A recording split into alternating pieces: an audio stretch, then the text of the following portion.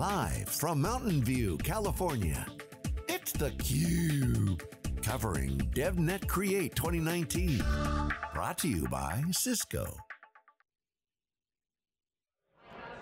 Welcome back to theCUBE's coverage, day one, Cisco Devnet Create 2019 at the Computer History Museum in Mountain View, California. Lisa Martin with John Furrier. Pleased to welcome to theCUBE for the first time, Mathieu Gerard, the co-founder and CTO of Mapwize. Mathieu, it's lovely to have you on the program. Thank you.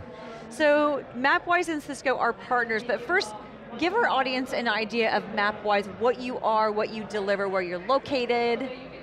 Yeah, so Mapwize is a startup company. We are based in France, and so we want to bring digital services inside buildings. We feel that a lot of our life has been digitalized, but that there are still a lot of services that can be brought inside those buildings, and one of the key elements when you speak about digital services in buildings is to have a map. A map where you can show all the different details about the buildings, the live data that is generating from all the sensors that is in the building. That's where the partnership with Cisco actually comes in, to bring all those infrastructure sensor that you get, to bring that to be displayed on the map as well and bring services to the user. So one of the hot announcements is the Wi-Fi 6 I'm jazzed about. It was a 802.11, something A or B, I forget what it was. They're now calling it Wi-Fi 6, thank God. Although even numbers, I'm skeptical of that. You know, odds tend to be better, bug free, going back to our old days as you know. But Wi-Fi 6 changes the game at many levels. What are some of the things that will help you guys? Because we all been in the buildings where concrete bounces RF, you can't get through certain things. We've all been in stadiums where it's kind of like a nightmare with bandwidth. Yeah. Wi-Fi's like, part of Maslow's hierarchy of needs now. We want our Wi-Fi.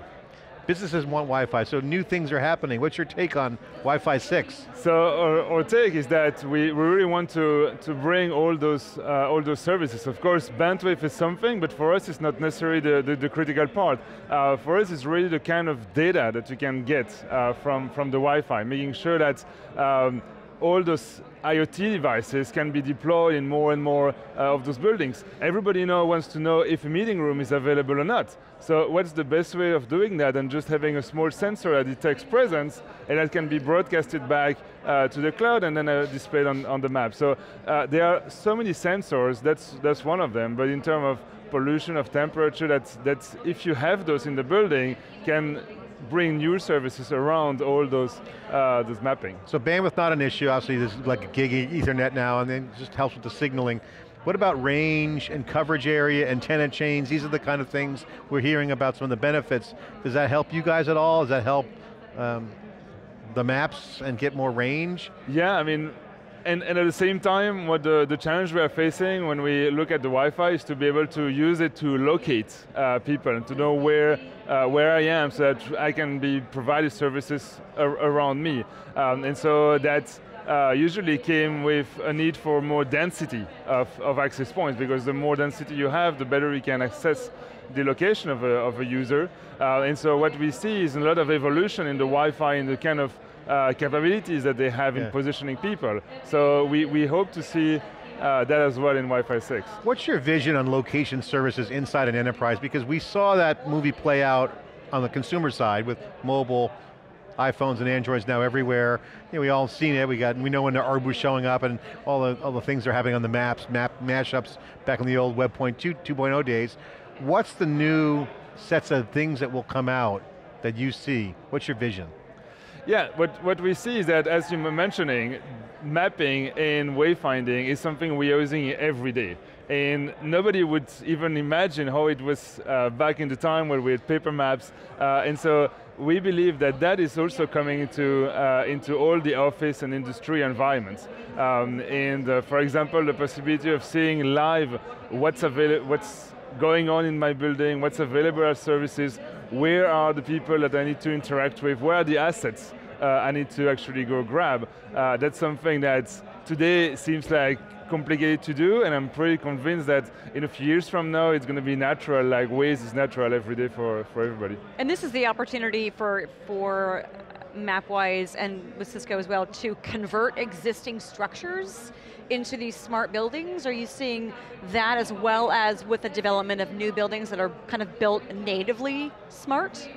Yeah, of course the new buildings are built more smart and with new infrastructure that allows a lot more, but the new buildings are still a very small percentage of the buildings that are out there. And so the great thing is that all the infrastructure that already exists is already capable of a lot, and so even with the updates that are being done there, there is a lot of data that today are totally not used, that we believe still can bring a lot of new services and a lot of potential. Are there any industries in particular where you and Cisco are working together where this is they're ripe for this type of transformation? I can think of hospitals as one thing that comes to mind with being able to identify where everything is, sensors, services, especially in life and death situations.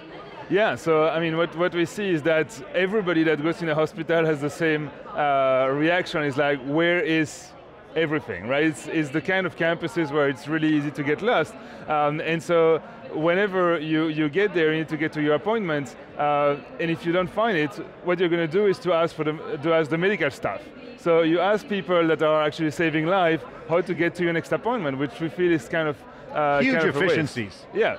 Not just asset tracking, which is low-hanging fruit, IoT devices in terms of instrumentation, but just supply chain services, just, I mean, like, it's a tsunami of new things. Absolutely. Limited by a lot of old school, either technical limitations on connectivity at the edge, or just software, right? Yeah. I mean, like, and you know that in healthcare, there is a lot of time where a surgery room is ready with all the surgeons and the staff, and the patient is not there, because the person who is supposed to go get him in his room and bring him to the surgery block is actually late.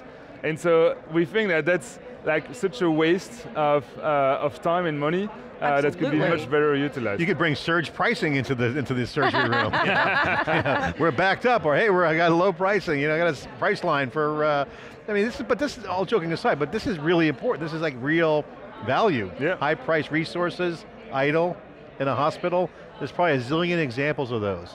Okay, what's the low-hanging fruit that you guys see? When you start rolling out Mapwize and is it just getting a physical footprint of it?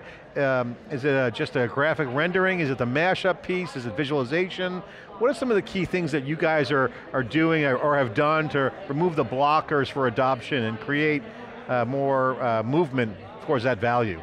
Yeah, so what we see is really the first step as bringing some wayfinding, helping people navigate around the buildings. And so basically taking the old stock of technical floor plans that everybody has, that usually just a few architects use in a company, and being able to drag and drop that into a web platform, and from one day to another, making it available to 100% of the people that actually live in that building on a daily basis. So that's really the first step we see, and then together with Cisco, being able to bring the location of the user, so that I have the same experience outside with the GPS as I have inside the building with the Wi-Fi infrastructure. It'd be great to know too, there's a lot of people streaming video around one access point, might want to add another one.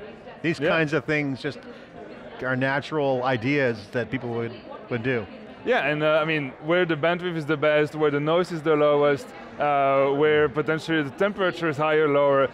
Today in the flex office, people can choose to sit wherever they want. So what are the key reasons to choose one spot or the other? And I think that there are a lot more value that we can bring to those occupants.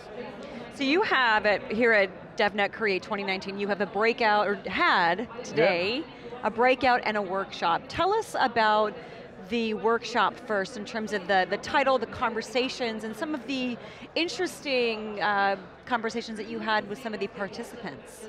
Yeah, so the workshop was about how to bring the link between the map and the Meraki infrastructure that you have. And so potentially, even before anyone connects to a Wi-Fi, we're actually already showing him usually like a portal, a captive portal where he can log in, and how we can add in that captive portal already services, like showing him where he is on a map, how to get to any destination, potentially services that are around him.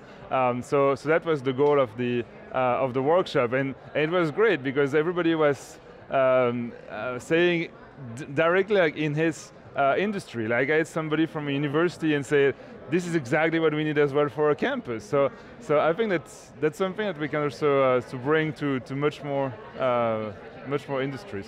Very much more of a horizontal opportunity, like you said, across industries. And you also had a breakout session. What did that dive into? So the breakout session was specifically around location analytics. So it's a completely different world, but it's about then using the location of the crowd and of every single device in the building and see how people move.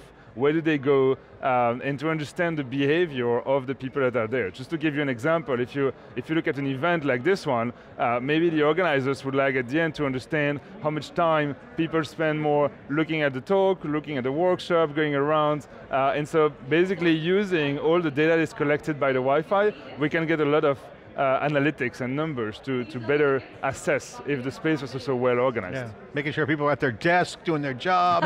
Oh, no, I mean, not Big Brother. That's the potentially downside around it, so it's something we innovation need to be versus about. creepiness, it's always the trade-off, privacy.